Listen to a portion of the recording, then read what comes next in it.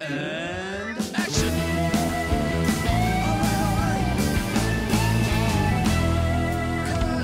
It's a wrap. Do you get very much involved with each production? So do you get to know people personally, and are you involved in every single step of the way? Yes, because I'm a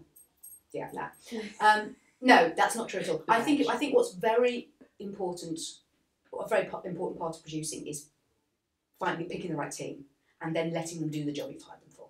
So I don't micromanage. I would like to think I don't micromanage. I'm very involved in casting, but that's also because I'm the casting director.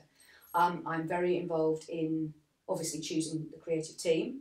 I want to have final sign off on the set design, those sorts of things. But if I've hired a good set designer and my director and they get on, it's not my job. They've got to create the piece. My job is to pay for it and sell it. Mm-hmm. Now it helps if I love it and I want to be part of it because that's my creative burn for doing it. But I think you have to let people do their job. So for instance, in a rehearsal process, I'll be there on the first day. I'll probably at the end of week 1 take everyone out for a drink, say thank you for the week 1, but then I won't be in until they start running it in week 3 or 4 because the last thing they need is the boss sitting there with their eagle eyes on them. You know, they need to be able to create and they need to be able to be free. So I'll be at every production meeting, I'll be at important run-throughs, and obviously throughout tech and all the rest of it I'll be there. But no, you've got to let people do their job. And if I've done my job well, which is hiring the right people, I have to trust them to do their job. Mm-hmm. And there is this very, very big thing right now about mental health and all that. And are you of the opinion that it has always been like that, but people are more open to talk about it now and to assume that they are suffering from something?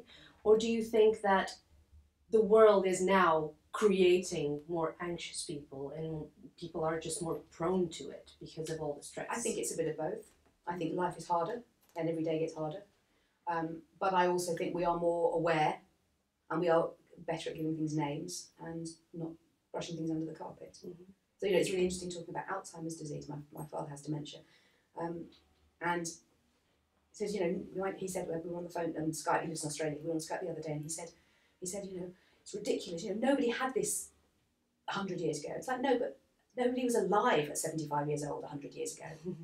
That doesn't mean to say it wouldn't have happened. It's just, we have learned how to control our bodies and look after our bodies medically. No idea what goes on up there. Yeah. So I think we are more aware of, and we're getting better at talking about it. I think there's still a long way to go.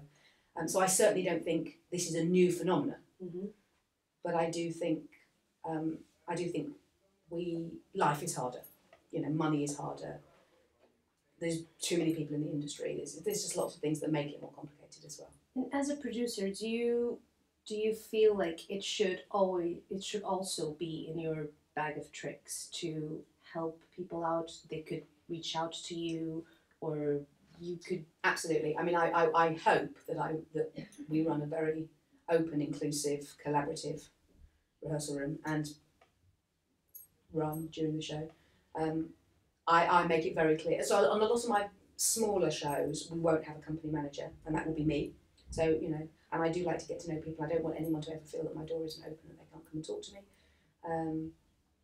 A lot of what I do revolves around, and I was going to say revolves around alcohol, that makes me sound terrible. But when I'm putting a team together, it's, yes, their talent is important, and yes, the ability to do the job, but also I want a bunch of people I want to go and spend time with, because we're creating a family.